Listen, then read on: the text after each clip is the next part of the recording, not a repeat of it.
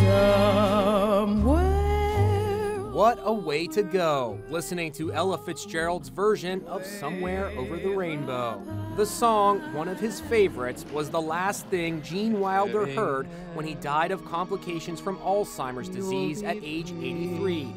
This is the last time the comic legend was seen in public, at the US Open last year, looking frail, his wife of 25 years, Karen Boyer, at his side. His nephew, Jordan Walker Perlman, told us that the actor's decision to keep his illness private was because he didn't want to disappoint fans of Willy Wonka.